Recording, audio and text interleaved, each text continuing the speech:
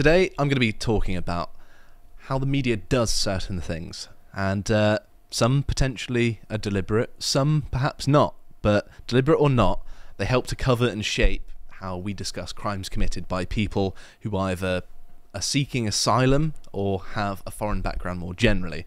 Now, I have my suspicions about this.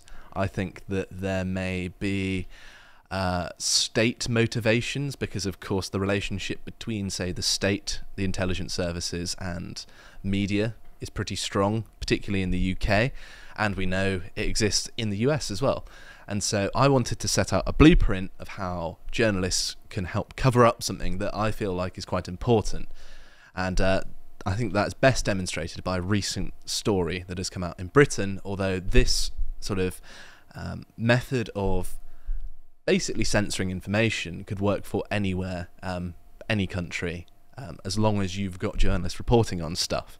So this is the stuff to keep an eye out for. So what I have here is a tweet I did. I know, yes, I'm including my own tweets, but there's a headline that says, "Man charged with murder after woman dies in hospital following stabbing." So obviously that doesn't give much away about the details of who these people are, obviously. And in this I pointed out the man is an 18-year-old called Deng Chol Machek, and there's a way of figuring out who these people's names are. And I don't see many people doing this, but if you ask any AI program, because it's got access to a wealth of information, you can say, where is this person likely from? And it will give you a pretty precise answer. So it can tell that this person is most likely an ethnic Dinka from South Sudan. South Sudan, of course, being known for being a war zone not too long ago, right? It was just Sudan not too long ago. And so obviously not a safe country. Interesting that they were over here in the first place. But he did arrive in Britain illegally by a small boat, and that was back in July. And that's where he claimed asylum. And then the woman he murdered was allegedly working at the same allegedly murdered, should I say, for legal reasons, worked at the same hotel where he was staying. And I feel like these details are pretty important for the character of the story, right? And I got that headline from this here. And you could say maybe it's the limited information that the media gets when a story first breaks, rather than their unwillingness to cover it. Because if you look at the actual police report, you don't really get much in the way of details about these people. So you get none of the important details for politics, and they're trying to present this as, they're not trying to bias proceedings. You can see down here, look, he has a right to a fair trial. There must be sharing of information online that may anyway prejudice these proceedings. And of course, I'm going to adhere to that because it is the law. But I still feel like the police should be publishing information, more information, because when a case like this is of national importance and it informs public policy, there should be an exception. And so it's not just the media. There is also involvements of the authorities withholding information that I feel like should be public to have a rational civil discourse about these things, because we need to know the details of it. And I think that that's a perfectly reasonable request. You can still do that without necessarily biasing the proceedings, can't you? The problem is that we have an anti-racist state. It's a state that is full of activists who are saying that any kind of criticism of people's other backgrounds is immediately racist and prevents people from talking about the background of you could say, criminals. Mm-hmm. There's the idea of something being in the public interest. That's what often gets said, or used to get said. Like, for example, the details of how Michael Barrymore used to live when someone was found dead in his swimming pool, if you remember that. Like, apparently all that was in the public interest, right?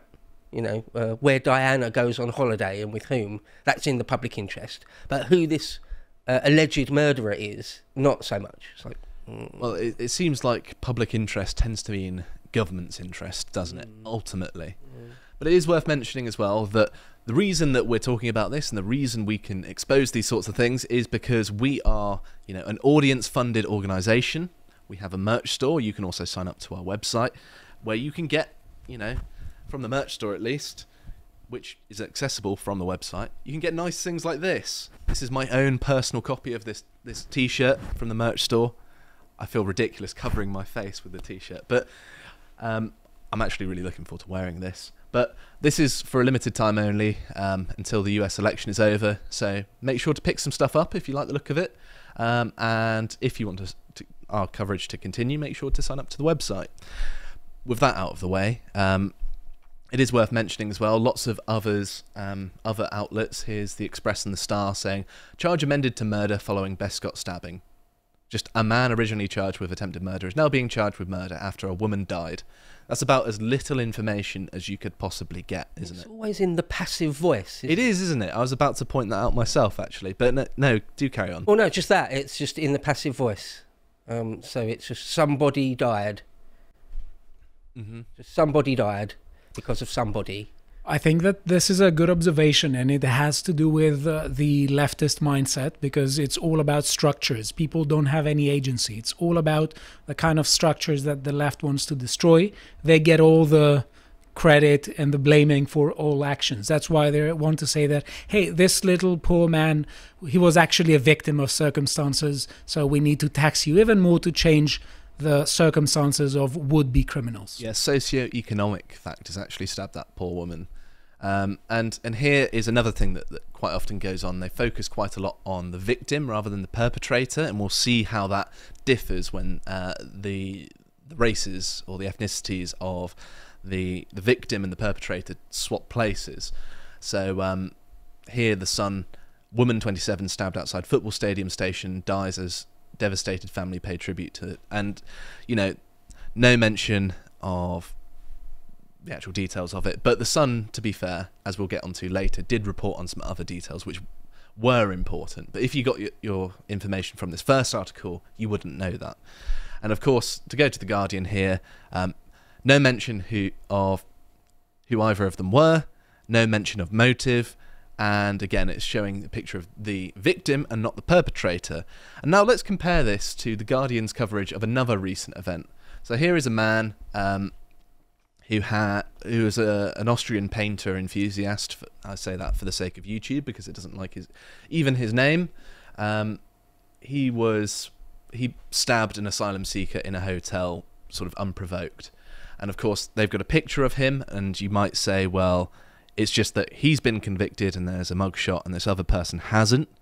But let's just have a look at all of the media coverage of this. So it's worth pointing out there are 8 pages of lots of articles with his name, his face. You see it carries on and on and on and on. You see his name, him, doing the Roman salute, all of this sort of stuff. Loads and loads. I think there were 8 pages when I had a look previously. And now let's have a look at this other guy, right? So the crime scene, the victim, some police cars, just a generic photo there from the Independent. Victim, victim, victim, police. Just nothing, right? And all of the coverage of this previous guy shows the man himself from when it happened onwards, right? And so all this does is put a focus more on the victim. Isn't that tragic? Isn't that terrible? How can men do this? It almost turns it into a feminist issue. Whereas in the previous one here, aren't white people dangerous? Aren't they scary? Look at him. He looks terrible. That's basically what's trying to be communicated here. And of course, bad guy, I do not approve of what he did. Or the person who was guilty of this. I don't support murder, funnily enough. Just to be perfectly clear. But there are some more details, and you wouldn't actually know them unless it was for these journalists at the Daily Mail who reported on it. They actually reported that he was an asylum seeker from a small boat that arrived in July, and the woman who was murdered was a hotel worker. And in fact, the Sun followed up on this, and they talked about the actual weapon used. It was a screwdriver, and in this, and I'm going to read from it, but somewhere in here, I can't necessarily find it, but there's the scene. It says, it's understood a petty row over a packet of biscuits is said to have taken place at the hotel area. So you can see why this sort of thing is suppressed because a 27-year-old woman, young woman, was stabbed in the neck when she was getting the train home from work after working in a hotel with asylum seekers in it, with a screwdriver. She didn't know it was coming. I think he snuck up behind her and stabbed her in the neck because he wanted a packet of biscuits that weren't his, from what I gather. Is it not frustrating, and it's just infuriating, that the left constantly says everything is political? They're politicizing almost everything except for these headlines. These headlines are not supposed to be presented as a political matter. Well, It's I think just they're deliberately swept under the rug, aren't they? Yeah. And it's also worth mentioning as well that the Mail has talked about the actual family and tried to focus on the damage that it's done. So they're one of the only publications in the UK that's done anything other than maybe GB News. But there are also other cases of this going on, right? Here is another man charged with 3 counts of attempted murder. Can we guess what the background of this man is? Did he break illegally into the country? No, well, it's actually an Indian man from the Punjab, based on his name. But interesting how 3 counts of attempted murder. Remember that guy who had 8 pages of news articles on Google News? He only attempted to murder someone, and that was one person, and he had his name and face plastered everywhere. They had screenshots of his social media. This person, I don't think it's fair to equate human lives as equivalent, but potentially 3 times as number of people murdered, attempted to be murdered, should I say? Little kids as well. Oh, yeah, a woman and the children, and for some reason this doesn't get the same sort of attention as other things. a 2-year-old. Yeah, it's an utter monster, isn't he? And we're I think shown it's in a neighborhood. Yeah, we're just shown it was the houses that did it, isn't it? Yeah, that's right. And of course, there are lots and lots of different examples. Here's another one, and this is of course not just me saying that they're trying to sweep it under the rug as well. The family of the person murdered here is saying that the authorities tried to sweep his death under the carpet. So it's not just me with a bit of an agenda because I'm anti-immigration. The people who are victims of these people say the same thing about them. And in this particular case, it was an Afghan national who stabbed him over a row over an e-scooter. And you can see why they want to sweep these things under the rug, because these foreign people, they don't necessarily abide by the same rules and laws of Europeans or North Americans. They'll stab someone over a packet of biscuits, over an e-scooter, which they could potentially rent out anyway, I imagine.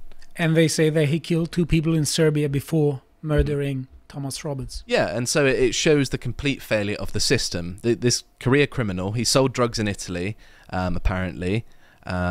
He killed 2 people with an AK-47 in Serbia, and then he posed as a 14-year-old boy, posing as someone who had his parents killed by the Taliban, and got into the country.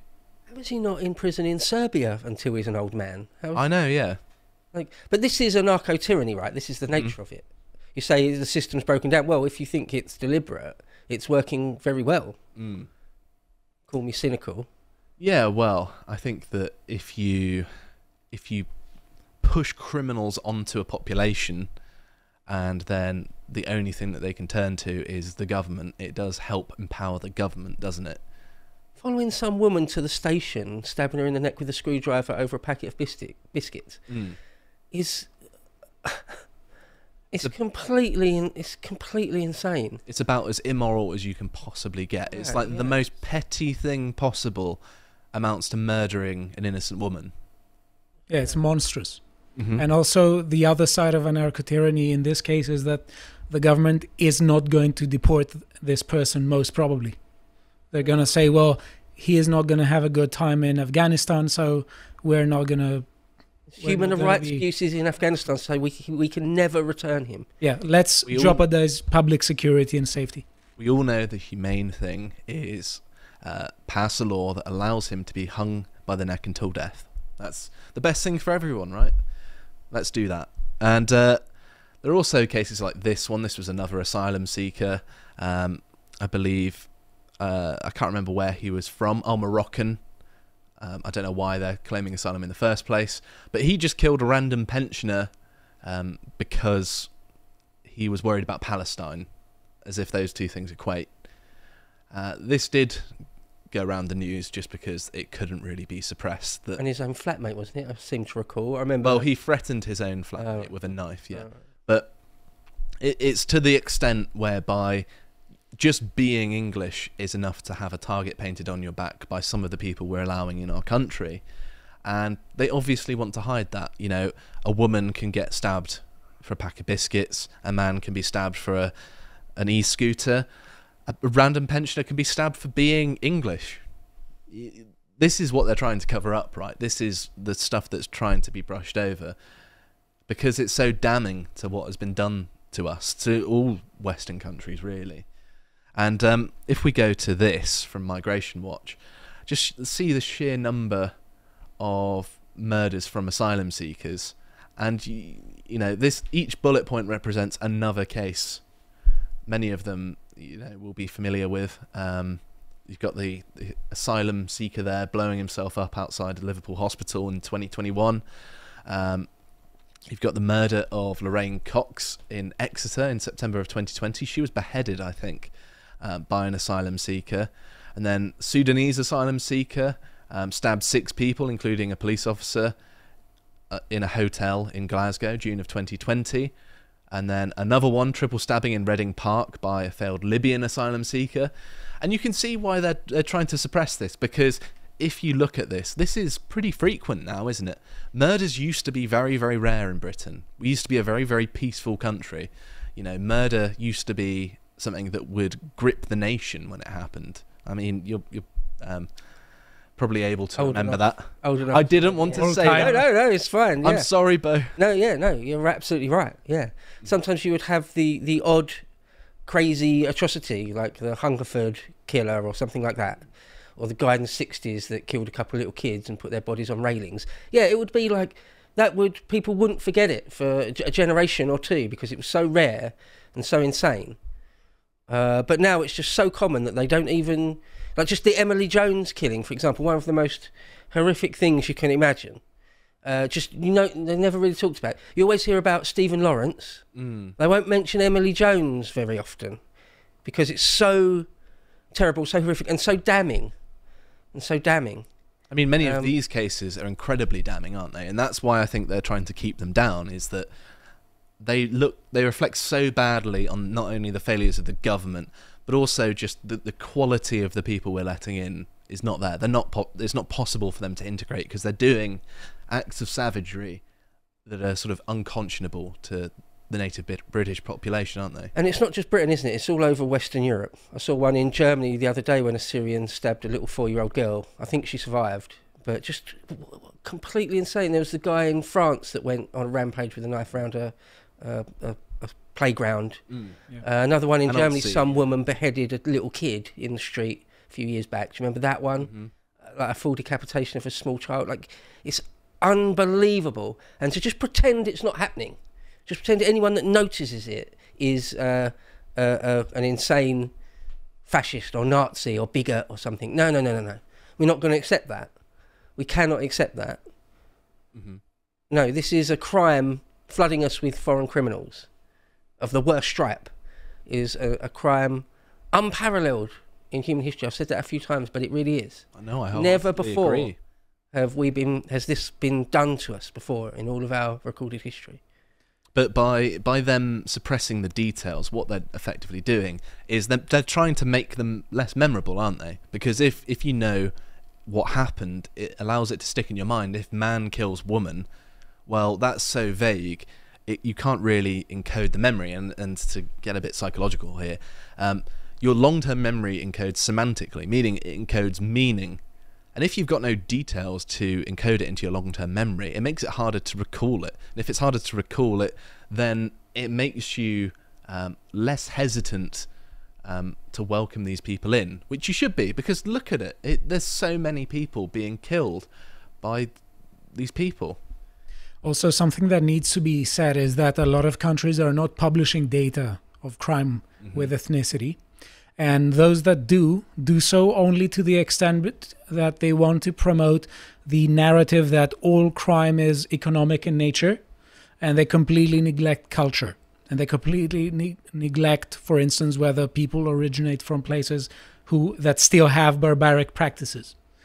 And this is yet another element of the narrative that prevents people from seeing reality. And let's not forget one other thing. These are just actual murders. There's an endless laundry list of people that didn't actually die. And an endless day after day after day of people that were merely assaulted in the street. Endless clips you can find. And that's just the clips. That's your real reality. The endless examples every single day where someone's intimidated or assaulted in a minor way on the street for daring to notice or say something or just be in the wrong place at the wrong time. These are just the actual murders. So, yeah, what an unbelievable thing.